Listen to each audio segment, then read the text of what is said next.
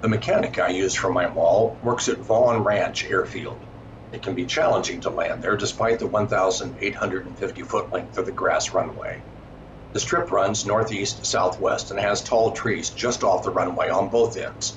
It is also uphill to the north, so landings are to the north and takeoffs are to the south. With the north wind, landings there are pretty straightforward. When the wind is out of the south, landings have a bit more of a pucker factor. Being high enough to clear the trees on the south end can cause you to drift too far before touching down, and that removes some of the margin for a successful landing. One way of dealing with this is to do a dog leg final that comes through a gap in the trees, so you're lower on short final. The challenge with this is the need to do a 45-degree turn just before touching down. I had a south wind on approach to landing there this week. This is what my landing looked like.